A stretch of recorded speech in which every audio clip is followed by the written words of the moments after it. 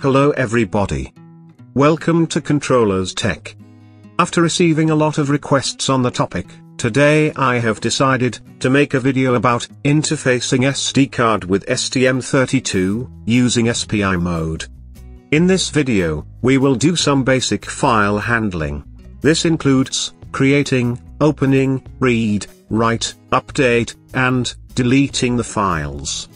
Other complex functions, such as directory-related and file system-related functions, will be covered in the upcoming videos. I am using STM32F103 controller and STM32 Cube-IDE. So let's start by creating the project in CubeMX.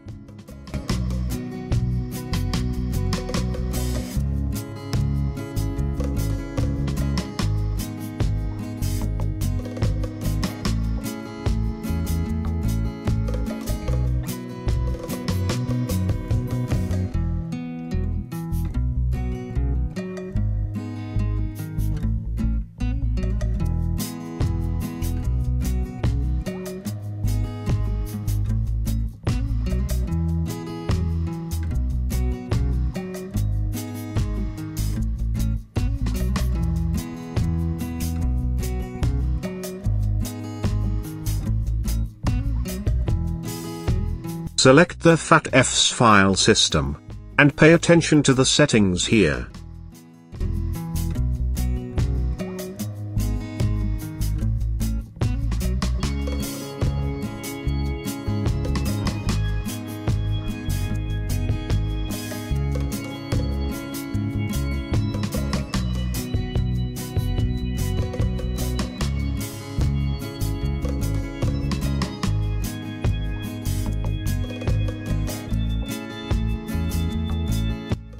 I will be using SPI1 in full duplex master mode. Also, I will use uart to transmit data, and rest is the usual settings.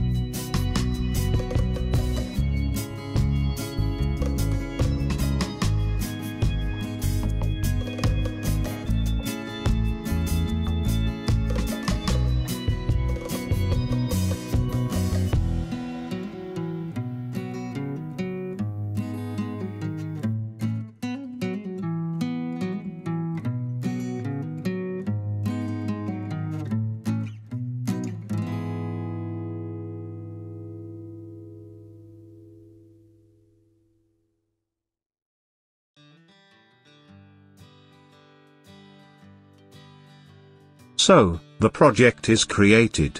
I will just quickly build it once, so the errors can be avoided.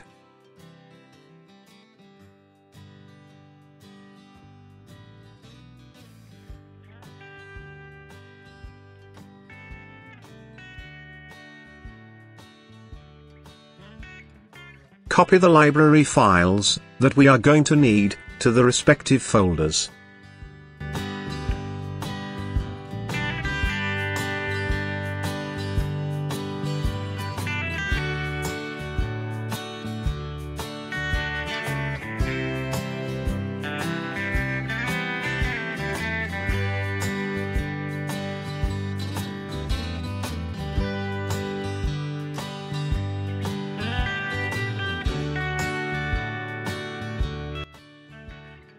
We need to include this file that we just copied.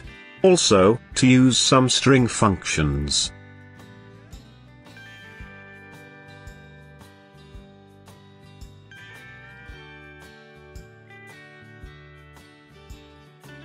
Next, open fatfssd.h file, and use a disk IOH file.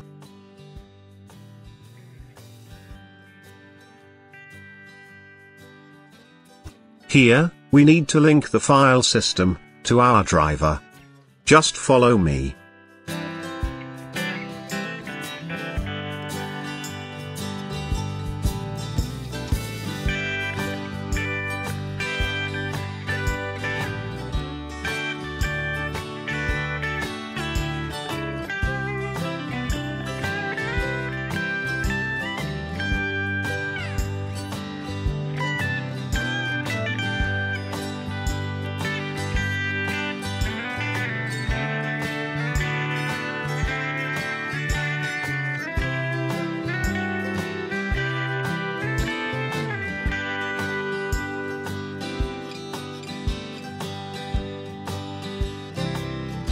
Note that the arguments here should be same as they are in the function to which this is a part of.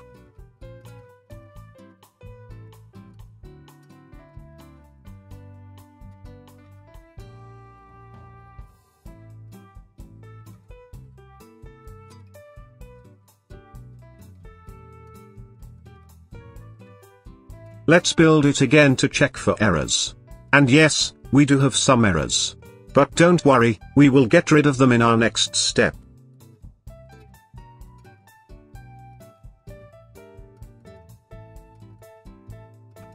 In the fatfssd.c file, make sure you define the CS port and CS pin that you are using. Also, the SPI handler.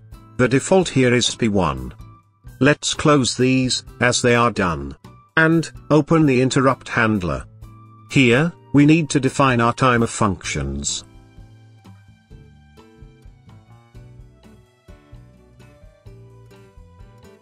These timers should run independently, and that's why it's best if we define them in the SysTick handler.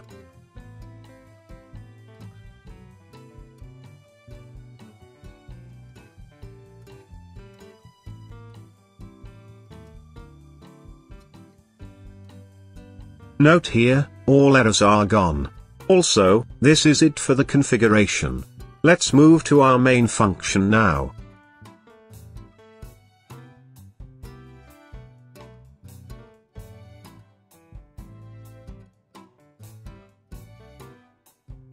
I am creating some variables that I am going to use. These include fs for file system, fil for the file, fresult for storing the result of each operation, and buffer to store the data which we can read or write.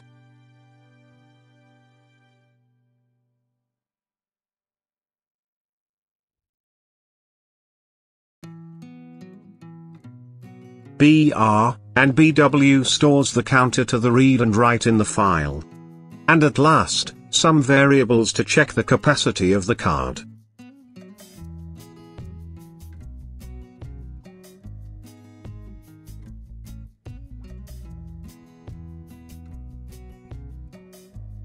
I am writing this function, send uart, to make it easy to write the data to the uart.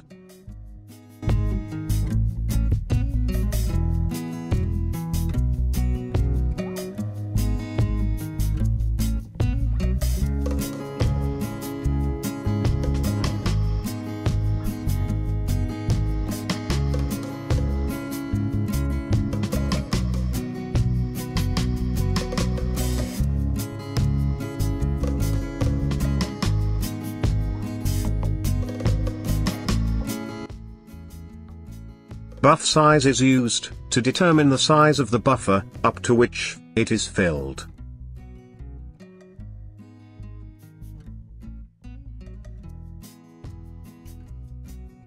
And at last, a function to clear the buffer.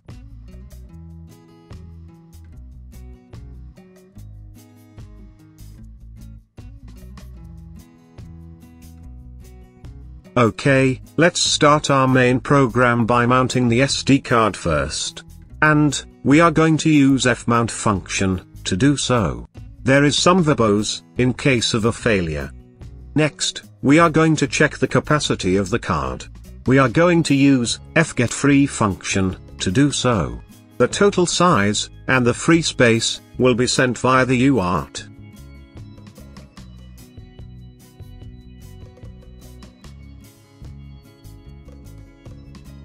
Now, it's time to create our first file.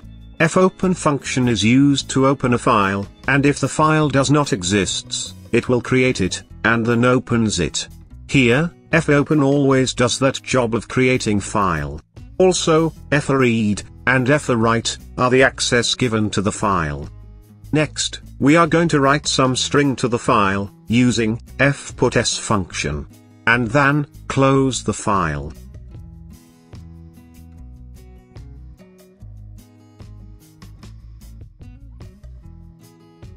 Now, in order to read it, we need to open it with read access, and then, copy the string from the file, to the buffer, using fgetS function. Here, fill.fsize, is the size of the data in the file. Now, we need to close the file.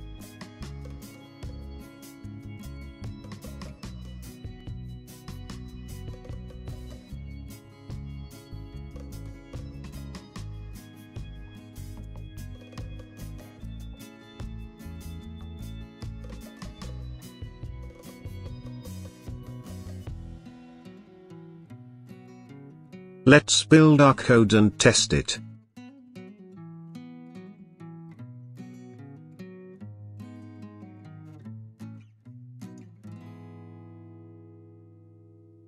Take a look at the output of the uart. It shows us the total size, and the free space in the card. It also shows that the file was created, and the string that was written the file. This function used fgetS and fputs to read and write string.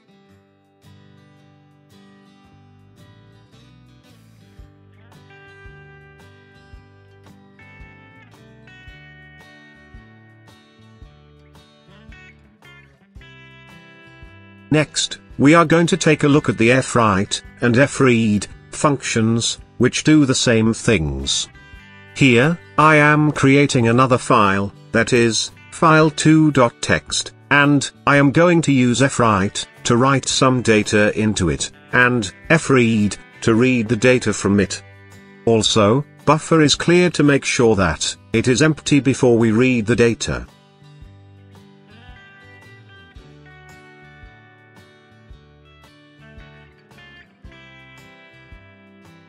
fwrite function takes the data from the buffer and write it into the file. Remember that it will start writing from the starting point in the file, and any data will be overwritten. The BW is the pointer to the counter for the number of bytes written.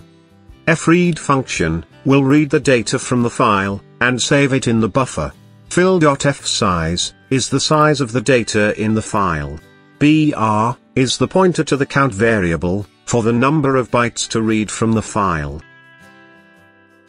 It's time to test the code now. As you can see, along with the result from the previous section, it gives us some new information also.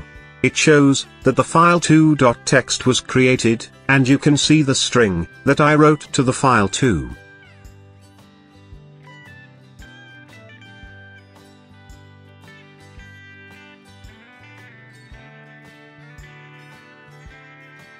Let's now see how to update an existing file. Here, I want to update the second file. To do so, I will use the function flseek. This function takes two parameters.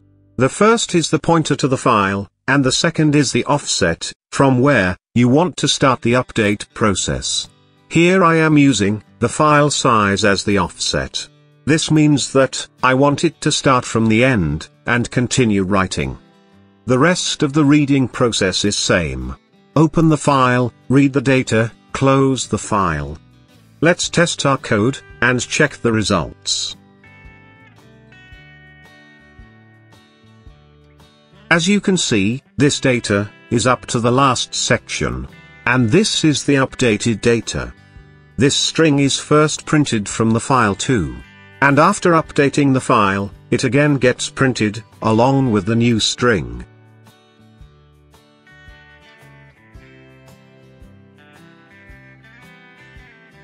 Let's see how to delete the files from the card.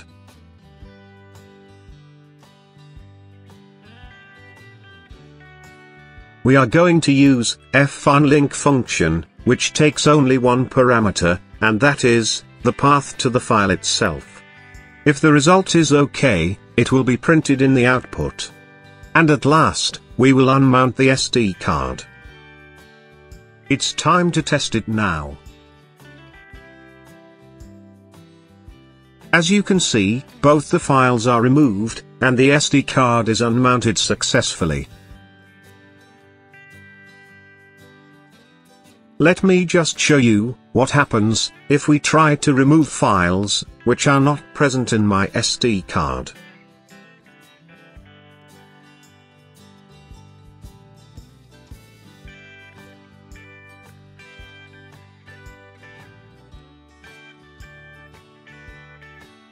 Note that the success message is not shown now, and those repetitions you see on the top is due to the fact that the string is keep appending in the file.